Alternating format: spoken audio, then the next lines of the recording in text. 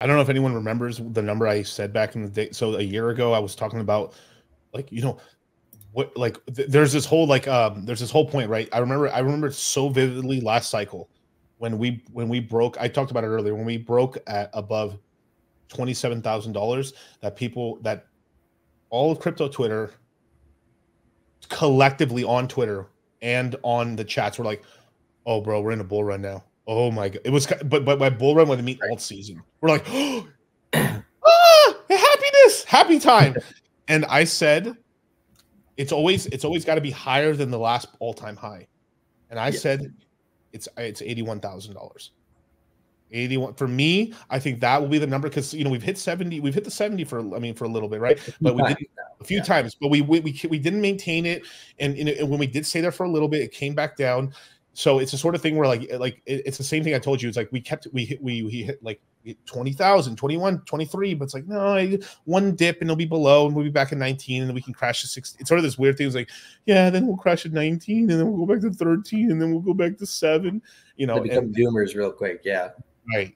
So it's this whole thing where like, we're at 27. If we crash, we might stay at 21 and then we might be able to hold at 19. Or there's no so big. And then the bulls are like, bro, we're at 27, bro. This shit might actually take off to fucking 47. And they're like, oh my god, this might go to 50. This could go to 100. And 81,000 is this really like powerful point where like even if we dip down, we might be able to defend. Like it's sort of like the last previous all-time highs. Yes, there you go. Exactly. So like, dude, if we hit 81, we'll probably defend 74. Yep. Oh dang. Okay. This is interesting. And then this is where like. And that's why even getting $1 or $2 higher than the previous cycle highs and then the previous all-time high, that's all we need to basically be like, yeah, now it's just a matter of time before we pump out of that. Versus, if we start making lows into the 50Ks, then it's like, okay, we might have another quarter of chop before, we really get moving. So it's like really the only difference is like how impatient are we really?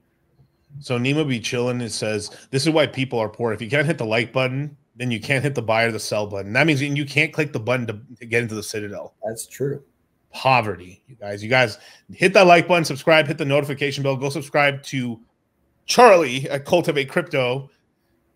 Yeah, Fusion. Which way are we going here? It's like, yeah, it's inversed. Yeah.